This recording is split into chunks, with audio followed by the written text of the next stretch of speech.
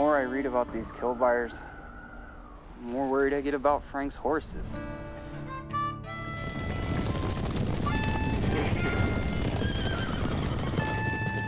The last thing I want to see is these horses gone to slaughter.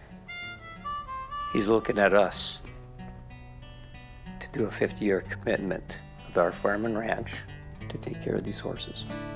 50 years is a really long time.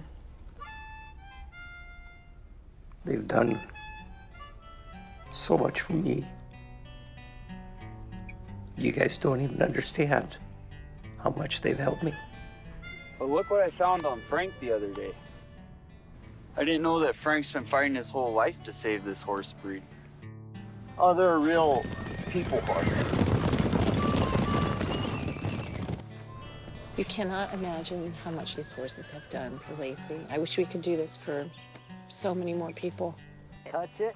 Doing really good. It's okay, you did so good. Gina's Michael's friend. Yeah, yeah. Good job.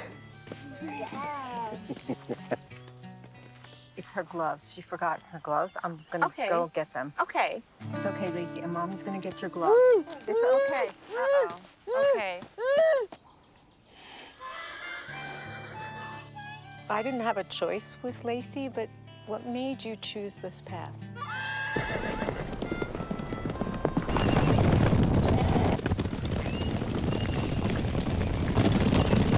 I'm just worried about my horses, Paul.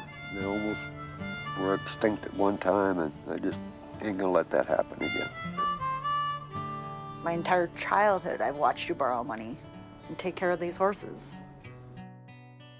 It's time to take care of yourself now. When's the last time you were at the doctor? Mr. Kuntz, the doctor will see you now to go over your lab results. The horses will be taken care of. We'll make sure of that. Please tell me what the doctor said. What's gonna happen to his herd? Where are they gonna live? I don't know what's gonna happen to his herd.